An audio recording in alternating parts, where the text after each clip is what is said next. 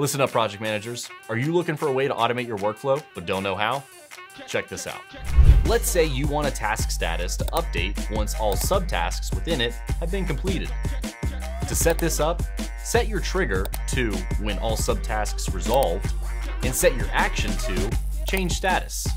Then select the status you want your tasks updated to. And just like that, your automation is ready to go. Make sense? Here's another example. Let's say you want to create an automation to provide a task summary as soon as any task in a project reaches its due date. You can set this up by setting your trigger to when due date arrives and setting your action to set custom field and selecting the summary option.